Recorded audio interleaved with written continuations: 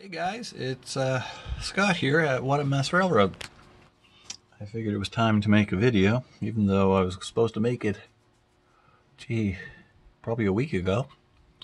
But you know me, always behind. Just wanted to show my latest purchase. Actually, Cora bought it for my birthday, but I got it early. The Rapido dome car. And I have it connected to my Rapido observation car, and they've been made, I guess, quite a years apart, and they look pretty well similar. So Rapido does a good job matching up. Oh yeah, come apart. Thank you. Paint. And the detail is crazy. I guess apparently there's something like 300 parts in this crazy thing, so if a part falls off, you never know what it belongs to. You can see, trucks and boxes, and and here on the other side, the fans. I don't know how well this is coming out. Hard to see for me. And it's got blinds and, more piping you know what to do with. It's just insane the amount of detail that's put into these. And I actually finally got something that didn't fall apart when I bought it. Woohoo! I shouldn't say that because probably something will happen. Excuse me. And I was trying to work on that CN there, Genesis, Athearn Genesis. Yeah, nothing ever goes right. Get the LEDs in it, and the rear ones don't work. Couldn't change out the ditch lights because the guy prior to me, because it's used, glued everything like there was no tomorrow. So I might have to get some glue debonder and see if I can change it and take it apart and redo it again. And I went to the hobby shop and picked up some of these IHC interiors for the blue Via cars. Of course, the ones I pick up, I don't have any of them. I've got everything except the ones I picked up. Just my luck. You know how things go. And I also picked up these Pike Stuff interlocking walls. They were used, cheap. There's, I guess they were quite old, the looks of the packaging.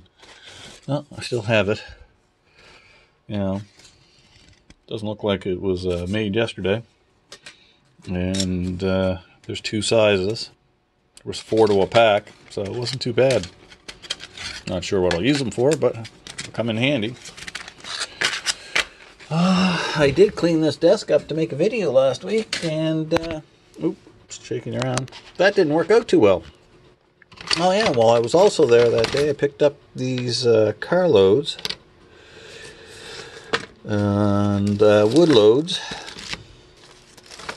even though I think I've only got one gondola. So yeah, may have to pick up some of them. And I also picked up the switch to go into here, since I had temporarily the switch going that way. So I picked up the correct switch. Track is all glued in and set. And then, of course, I tried to have a train running for you guys, and since I changed everything over, I didn't have the bus wire in. So I put the bus wire in, and because of the way I did all the switches and everything,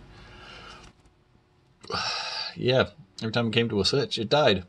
Because I have insulated connectors and stuff.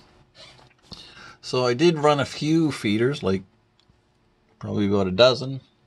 Still not enough. So yeah, I got to finish that off and probably spend about 2 days cleaning just to run it. I know there was something else I picked up. I've been here lately making Ron's LEDs. Got about 50 603s done so far, and a dozen 402s. Kind of going blind, cross-eyed doing that. I know there was something else I picked up, and do you think I can think what it was in this mess? Oh yeah, and also, speaking of Ron, I picked up 2 of his TCS WOW diesel decoders and another Tsunami decoder. So now it's another 3 sound decoders I have to put in. So yeah, see how bad I can screw up the LEDs when I put that in. And of course also putting the feeders in. I use these barriers, which are strips, and I ran out of those. And then I was working and I ran out of those. And then I ran out of butt connectors. It's like one after the other. Just kept running out of things. Picked that up, but like I said, ordered the bus things from China. So they'll take a month to get here or so. And today I was working on this here. I just got the wood all cut out and put in, and the foam's on here drying. So that'll just leave me to wire this up properly. That was also the other problem. The train wouldn't want to go over this correctly. And yeah, put the feeders in, get this all drilled out and stuff next day or two. And also, when I connected the bus, I had a short. So you can just imagine how fun it is to find a short going all the way around here. Because I put in a ton of switches. Didn't check each switch, of course, because nothing was hooked up. So I put them all in. And the switch way down by the tower, water tower down here, I actually forgot to cut one of the PC ties. One little tiny spot. But I found it. So that cleared up the short. And I think that's it for now. I haven't done a whole lot. I haven't done a whole lot with anything. The house this summer was terrible with the humidity. And for the last 4 weeks, my back has been in such pain. I just haven't been able to do anything. So hopefully in the next little bit I can get some stuff done to the house and stuff done to the trains. So this has been taking up probably 7 minutes, 8 minutes. I guess that's about it for now, guys. Until next time, we'll talk to you later. Bye.